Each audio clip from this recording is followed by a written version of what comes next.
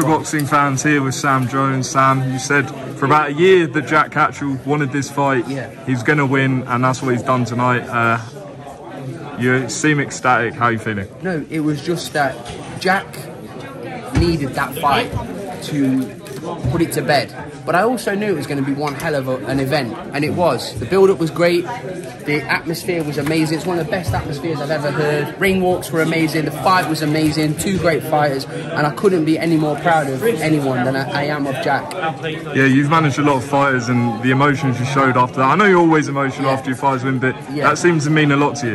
Yeah, of course. I love Jack to pieces. He's the best, one of the best human beings I've ever met in my life, and I just want to deliver for him.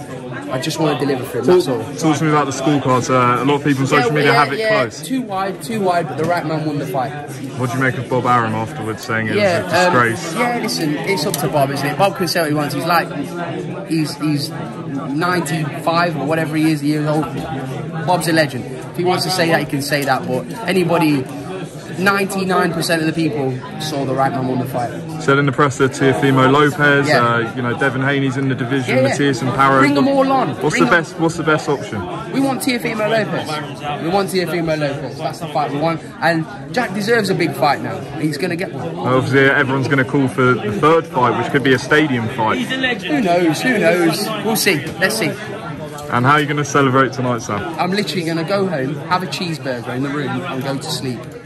Not going to go out, have a good time? Anybody that knows me, knows me as a person, I don't drink alcohol. You're on the drip, yeah, as I'm you on the can drip. see. I'm on the drip, the water. I know people expect me to be some fucking baghead, fucking alcoholic. I don't drink, I don't do anything I'm not really supposed to. I like having a cheeseburger, hence why I'm fat.